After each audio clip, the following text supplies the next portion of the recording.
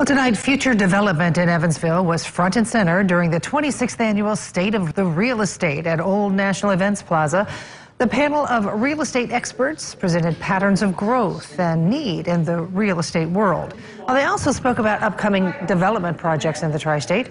Presenters focused on the growth of the medical industry here, including the Stone Family Medical Center, the new YMCA building, and the addition of addiction treatment centers.